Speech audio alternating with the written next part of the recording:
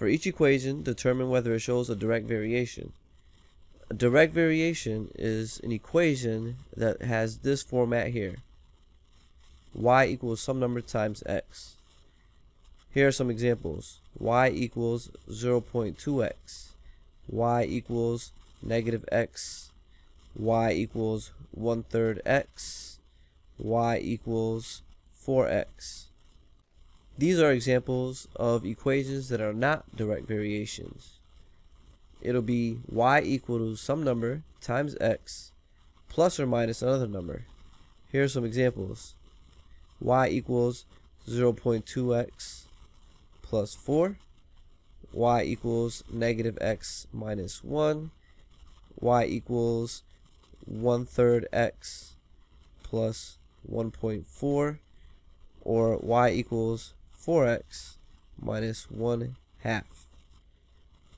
Notice it's y equal to some number times x plus or minus another number.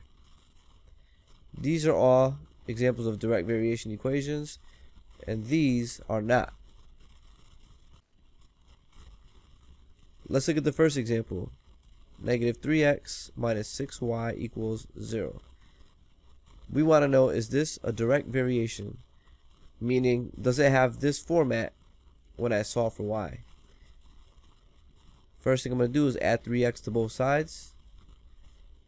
And I get negative 6y equals 3x.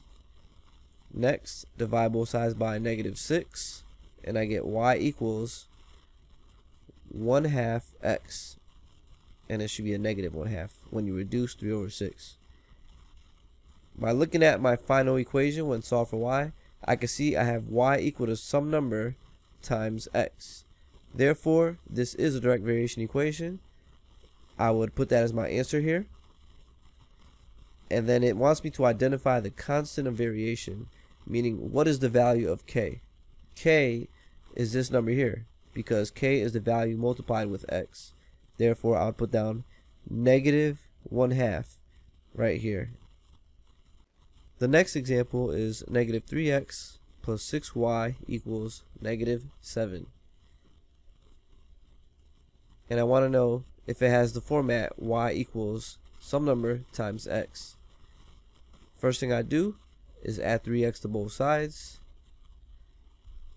And I get 6y equals, these are not like terms, so I'm just going to bring down the 3x and the minus 7 because I can't combine them.